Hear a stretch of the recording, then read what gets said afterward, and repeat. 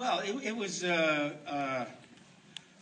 written quickly and conceived quickly and purely, and there was restraints put on it as far as space and so forth. And I enjoy those types of narratives, right? And so, we just cooked it up all together. Yeah, I think there was like 7, believe it or not, 7 versions of this script. Yeah, about like 4 days. Yeah, at least 3 or 4 days. This is like my family, when I left Standard today, they said, "Daddy, honey, don't take those fucking stupid glasses with you when you go to the big city." And I did, man. Anyway, I try to lose them, but I can't see. Working with Tony was our 3rd movie we've done with him. The first one to be finished, but the 3rd kick at the can with you. I feel like left to your own devices,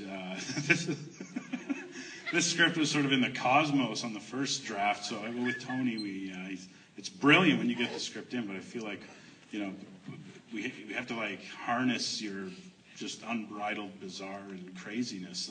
At the end of the day, we have to. Yeah. No, and we would argue all the time. There's versions of. Because your limits are further away than most people's. Right? So it's cool. So over the course of these several drafts, what other directions did you consider pursuing? Well, there wasn't. It evolved from a very simple story, but we had all these restrictions on it, and they were all space restrictions. Mm-hmm. In the thing, and you can bring. We challenged ourselves again to bring it out to the house. Bring it up to this thing, but you're not going to explain this thing because that would take you to another location. Mm-hmm. And so the explanation is somewhere else. And that's part of the film is headless, which is the Bataille reference, that it has no head, and so it has no mouth to tell the story, so it's told with an asshole. And because the head's gone, the mind is gone as well, so there's no art to create, and so it's just a record of the noises that the assholes are making. I want to read every draft of this screenplay. In the movie. Yeah, we shot it in our hometown of Collingwood, where we do a lot of where we're sort of based out of, where we operate out of.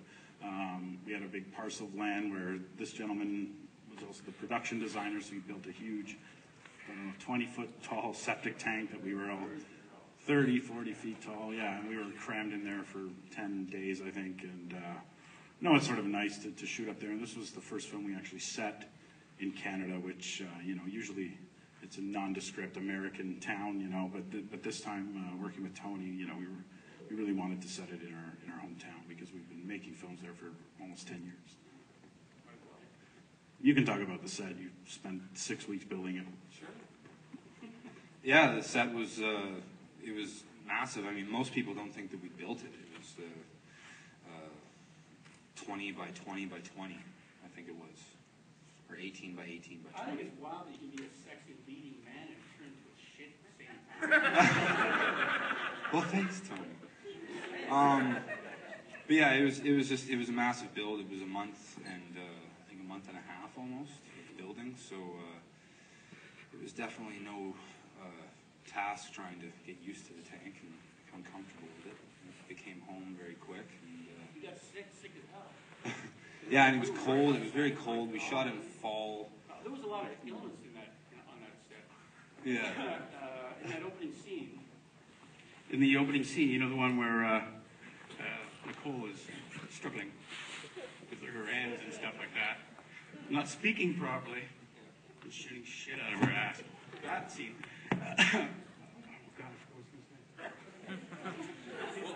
Well. Oh yes, of course, yes. She threw up in the middle of that scene. For real, that was... Yeah, she threw up right at her feet. And then it was like, and she was great. Just keep going. And nobody had to fucking manage the set at all, because it was just there. It was cute, and we just didn't, And then Buddy rolls around and starts throwing up. The crew were throwing up every once in a while in the tank. And everybody could just work with it.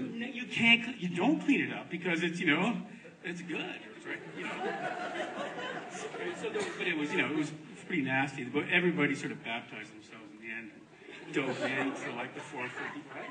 The last, after the boom, boom, boom was out, everybody jumps in the water after gets their hair good and wet and all that. Oh. I know, they just sat through the movie. I think, come on, this is... Well, I consulted with Tony. I guess this is the third project that we've all worked on back to back. So we've built up a kind of a vocabulary where we trust each other. We go with a framework, and we just put ourselves to it. I mean, for me, it was comparatively simple. I just had to come in and act. These guys were wearing a number of hats, and I don't know. Tony's very easygoing in terms of the minutiae of dialogue and the way that you deliver things, and he allows the actor to make their own interpretation, but he's very specific about the world that he's created, so you just have to dive into the world of Tony Burgess, and that's fun. It's a fun thing. I mean, at one point you said it's sort of like a Samuel Beckett play, Endgame, where it's about a guy in a trash can, is it not? So I think you came to me and said, I want to do a chamber play, but we'll call it a chamber pot play. The first version of the script, we didn't ever leave the septic tank. The whole thing was just set there, and I think I came to you and said we should give the film a little bit of scope.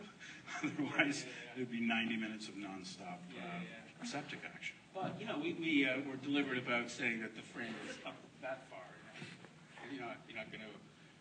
Who is the consortium? I mean, because the film, like I said before, its head is off, so you can't find the consortium or the thing that, guarantees the meanings that are being exchanged here. The consortium, there's no access to it. There's no head. So, yeah, once your head's gone, you know what I'm saying, right? Oh, yeah. You're talking out back? You're talking.